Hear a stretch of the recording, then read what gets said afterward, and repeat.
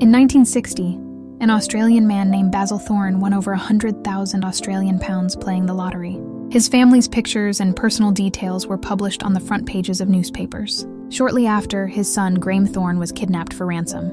The kidnapper said, "I have your boy. I want 25,000 pounds before 5 o'clock this afternoon. I'm not fooling. If I don't get the money before 5 o'clock, I'll feed the boy to the sharks."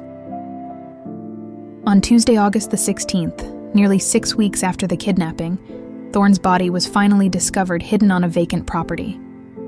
The subsequent police investigation led to the capture and conviction of his murderer, a Hungarian immigrant named Stephen Bradley. The trial lasted 9 days, and Bradley was sentenced to prison for life, the maximum penalty provided in New South Wales for murder.